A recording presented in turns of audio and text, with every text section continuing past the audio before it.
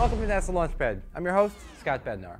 We've talked about some awesome NASA research using transit methods to study exoplanets. You know, exoplanets, the planets that are outside our solar system.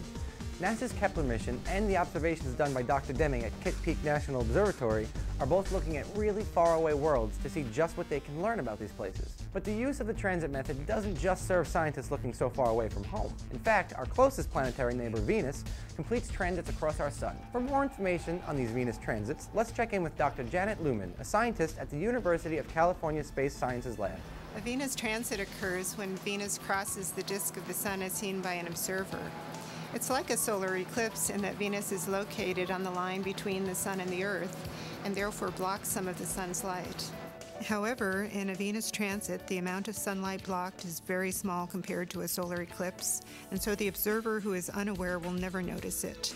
Venus's circular shadow is much, much smaller than our moon's shadow. Even though Venus is nearly the size of the Earth, it is much farther away than the moon. In clear weather, Venus transits are visible with the naked eye or with a small telescope, which is why they became popular in the 1600s. So unlike the transits observed by the Kepler mission or by observers using huge astronomical telescopes, the Venus transit is one that you can actually see for yourself.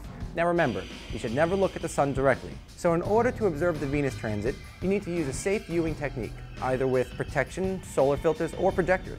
For more information on these safe viewing techniques, go to NASA's Sun-Earth Day website at sunearthday.nasa.gov. The most recent Venus transit actually took place on June 8, 2004. And at that time, researchers were able to gather a lot of information. For starters, they were able to verify the distance in AU, or astronomical units, with globally organized efforts and 21st century technology looking at parallax. What's parallax? Well, let's hear from Dr. Sten Odenwald, NASA astronomer at NASA Goddard Space Flight Center. The answer is that astronomers used a geometric technique called parallax to determine the distance between the Earth and the Sun. Parallax is the apparent change in position of an object when you look at it from two different stations or points of view.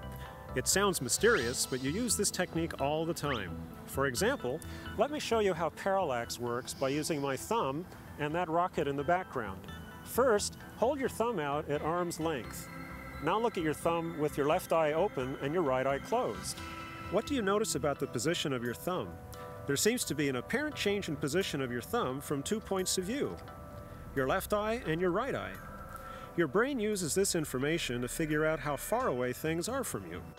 By observing the apparent shift in position of Venus against the background of the solar disk as seen from two different places on Earth, astronomers were able to use this parallax shift to determine the distance from the Earth to the Sun. But that's not all. Aside from Earth-based observations, the TRACE satellite was able to observe the Venus transit, and it captured amazing images and videos of that June 2004 transit. Take a look at a few of these. Wait a minute, that last one's not Venus. It's actually the transit of Mercury across the sun in 2003. That's right, Mercury transits across the sun just like Venus, but Mercury transits much more often.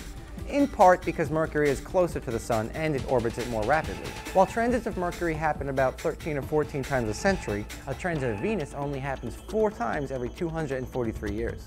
And researchers can predict all of these events because planets move in virtually fixed orbits, so the patterns of the orbits can be mapped.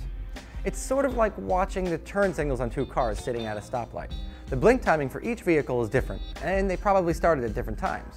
But usually the pattern will line up for one perfect blink, and then off again. Similar idea. And in fact, the transits of Mercury and Venus do line up, so they take place at the same time. The next time that will happen, try July 26th, the year 69,163. So I think you're kind of out of luck for seeing that one. But you don't have to wait that long to catch a single transit. The next Venus transit will take place on June 5th and 6th of 2012. So you should be able to catch a glimpse for yourself. Make sure you don't miss it though, because the next one won't be around until December of 2117. I guess we'll have to leave that one for the next generation or two of NASA scientists. And mark your calendars now. The next transit of Mercury will take place May 8th, 2016. Well, that's it for now. Until next time, I am Scott Bednar, and thank you for watching NASA Launchpad. Take it easy.